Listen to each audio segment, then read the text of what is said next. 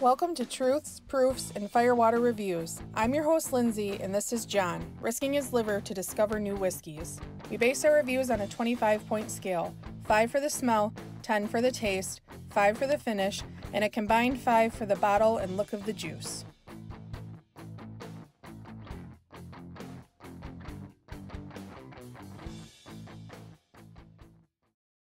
All right, so we are doing a side-by-side. Old Tub and Jim Beam Repeal. They are both kind of nostalgia of different eras in the Jim Beam line. So Old Tub was the first, is a ode to the first batch after Prohibition from Jim Beam. And then Repeal is going all the way back to, it's a tribute to the start of their heritage at Jim Beam. I think you switched those around. No, I didn't. Yes.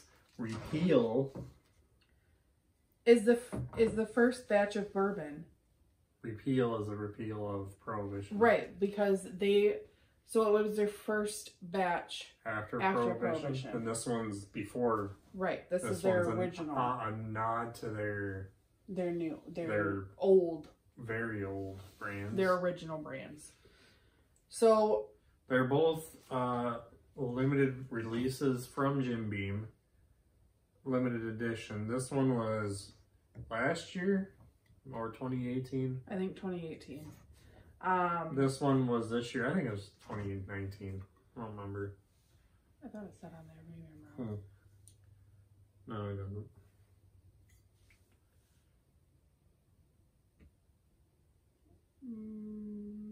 I don't know. You can still find it on the shelves quite often. Yeah, we see it around. It's pretty much everywhere. It's under $20. Same as this one. This one's everywhere right now. It's not in this bottle. No. It's in a taller one like this, but rounder.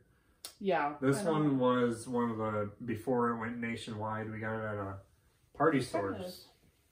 Kind of like a rolling fork one. Kind of. That's like from this. them. Yeah. Well, this is from. This, but with that label. Right. So.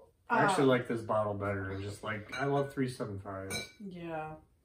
So, Old Tub is an ode to their 1940s. It's 75% corn, 13% rye, 12% malted barley, aged 4 years. A 750 goes MSRP around, I'm sorry, SRP. I always say MSRP because it's Michigan. It's the same thing, but, so SRP is $22.99 for a 750. So Repeal is $18 for SRP. Well, this one's bottled in bonds, so I just feel like it's going to be a little bit more quality. So this is 100 proof. This is 86. So essentially both of them, they're both non-chill filtered. They're both aged for 4 years. So it's Beam just at different parts in its storyline, I guess. Not really whiskey from back then. It's just to commemorate it. Right. So it's a commemoration of the start and then after Prohibition.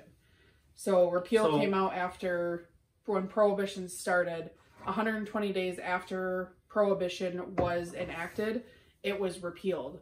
And Jim Beam came out with this as a 120 days after Prohibition was enacted, it was repealed. No, Prohibition lasted for like 17 years or something. Well, I understand. I know, but it said, like, I think it says it on here. It's the 85th anniversary to the. So I'm sorry. So he rebuilt and restocked, like they rebuilt themselves in 120 days. There we go. Sorry. So it was 120 days after Prohibition had started. I'm sorry. So it was 120 days after Prohibition had ended that it was repealed, and they wanted to put out something. So this is what they did. So this is an ode to what was put out after Prohibition, so going back to that time. So that's kind of their older stuff. This is like one of their first, after he had first started his distillery. So Old Tub goes way, way back. And you said 1940 something earlier, but you were wrong. Wasn't it 18 something? No. Old Tub is the nod to where it all began in 1940. But this is distilled since 1795.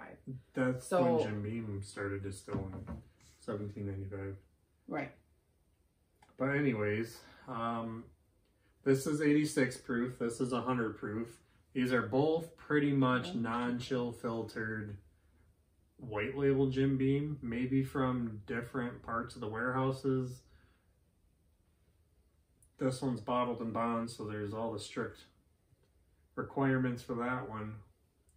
But 86 proof Jim Beam, I didn't mind this for $18. I don't like it.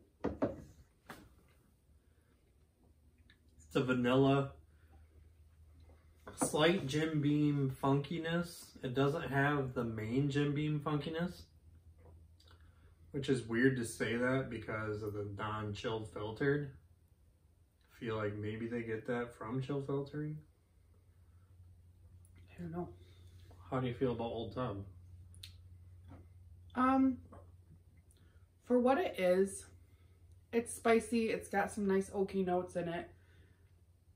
Charry. I mean, it's got a little bit of everything going for it, but it's all very soft and it's very muted.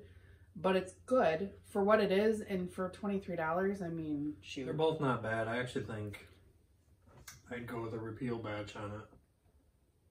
I don't know, that's tough.